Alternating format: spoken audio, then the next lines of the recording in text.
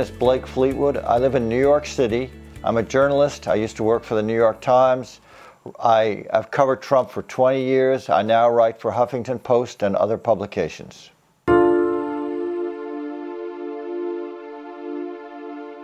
Trump's speech this week before the UN was a success in terms of what he tried to accomplish. He's never had much use for the UN.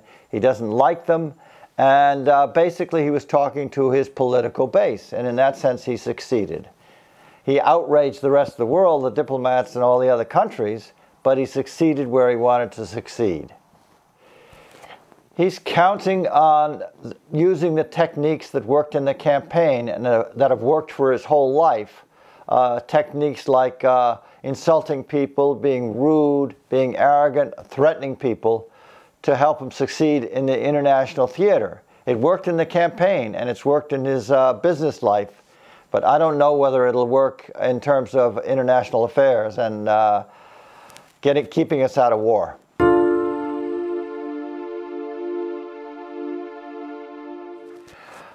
The agreement with Iran was a spectacular agreement. It delayed their nuclear program and stopped them from getting a nuclear bomb.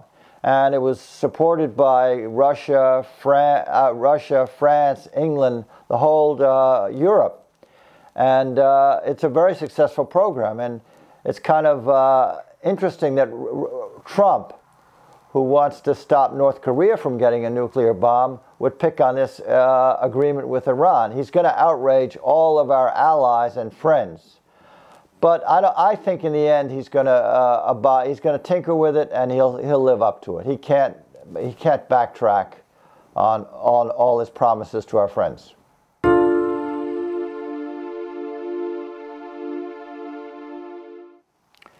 I think Trump is arguing for an America First policy, and that each nation, what he's saying is each nation must be selfish and must be greedy and must act in its own accords.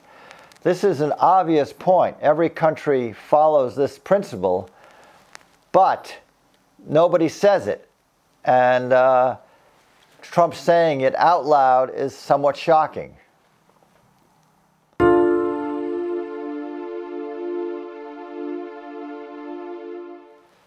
Trump said he supported the United Nations. I think there is a future for the United Nations, but I think that every nation is going to act in its own best interest, sovereignty.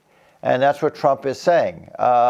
This is shocking, but I think there is a future in the United Nations, and I think there'll always be a future in the United Nations. Trump has also offered to keep funding the United Nations.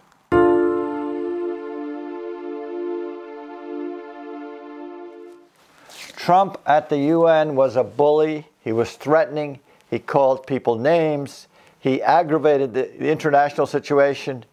But I think he accomplished his purpose, which was to shore up his political base.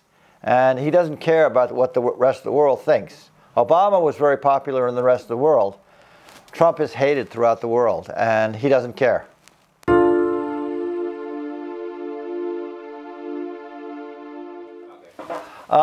Yes, it is contradictory, Trump's emphasis on sovereignty and his threats of expansion. But so far they're threats. He hasn't done anything. Trump has been an isolationist for 20, 30, 40 years from now. And when his threats turn into actions, that's when the real contradiction stands. Just words don't mean anything. Sticks and stones may break my bones, but words will never hurt me. Trump hasn't yet started a war. He's just made threats. His predecessors started wars, and they've sent troops into places. Trump hasn't done that much.